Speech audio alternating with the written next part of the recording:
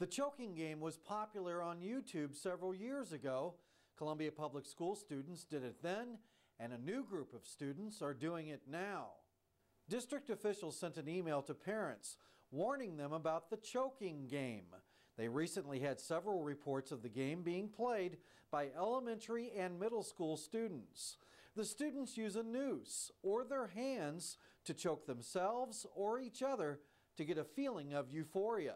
This is not something that is new this year, but it is certainly, we've seen an uptick this year in students participating and hearing about it. And so we want to be as proactive as possible and make sure that our families know that this is not something that is a game and it's very serious, and we do not want our students participating in this type of activity.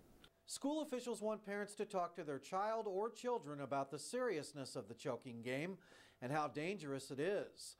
They want parents to encourage students to tell an adult or report it to the school if they see or hear anyone talking about or participating in the choking game. Because there had been multiple incidents in multiple buildings, that it was important for us to share some of our concerns with all of our families.